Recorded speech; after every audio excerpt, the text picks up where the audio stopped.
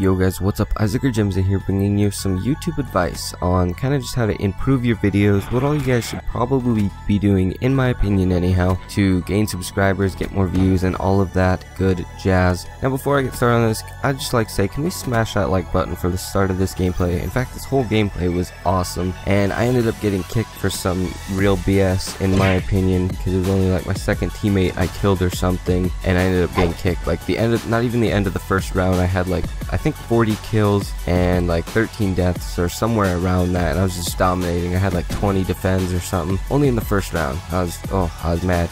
Plus we got that clip and a couple other almost like clips because they were split. But anyhow, let's go into some of the tips. So the very first thing that I'd give for tips is making good thumbnails, because if you make good thumbnails, they're going to appeal to people's eyes when they see the video, and they're going to want to click on it in the first place. If you don't have good thumbnails, or thumbnails at all even, then you're going to not get people to even want to click on the video. If they don't click on the video, how are they going to know if they're going to like your content or not? The second tip is to make things that are somewhat, I guess, relevant in the community of whatever you're doing, or just make videos that are kind of popular, sort of. I'm not saying bandwagon and this just happened, let's all talk about this, like, you know, the whole, I'm not even gonna go into some of the stuff that we could be doing, but anyhow, I'm sure you guys know exactly what I'm talking about without me even needing to give any examples. But yeah, kind of make things that are relevant, and make sure that all of the content on your channel is somewhat relevant. You don't want to upload like some gaming videos and then upload like a how to cook video. No one's gonna want to be watching that if they're subscribed to your channel for gaming content. The third tip that I'd give is make sure that when you're doing commentaries, or pretty much almost any video actually, that you have some sort of like background music. There's tons of different sites out there where you can get some free uncopywritten music that you can just put in the background.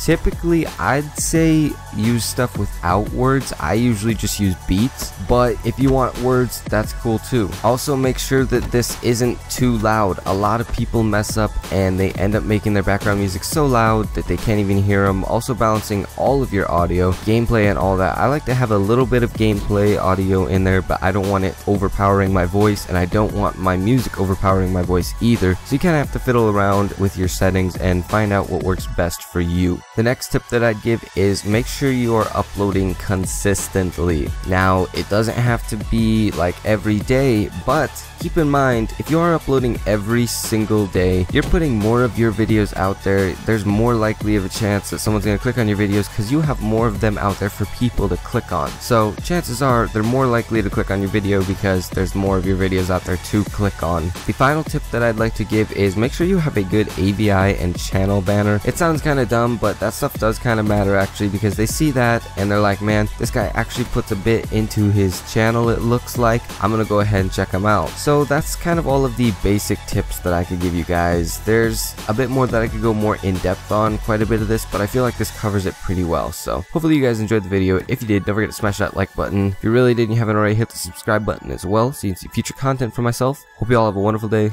I love your faces. Peace.